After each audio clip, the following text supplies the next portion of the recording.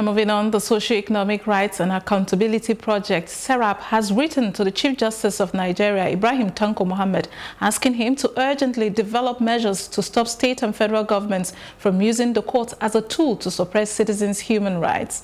The letter, dated October 4, 2019, and signed by the SERAP Deputy Director Kolawole Oluwadare, was in reaction to the ongoing trial of the convener of the Revolution Now protest, Omoyele Sowore.